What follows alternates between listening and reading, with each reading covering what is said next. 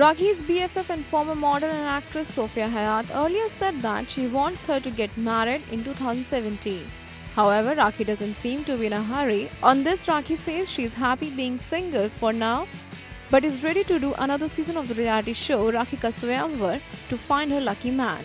Rakhi said in a statement, "I'm happy being single. I feel blessed when I see Baba Ramdev, Narendra Modi ji, Salman Khan and many other well-known personalities being single. Marriage is not on cards for me till the time I find a perfect match, a man who is rich, hardworking, social and powerful.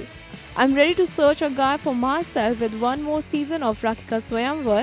I'm open to it." Earlier in the first season of Rakhi Ka Swayamwar, Rakhi chose Canadian-based NRI businessman Ilej Paranjanwala as her partner in 2009.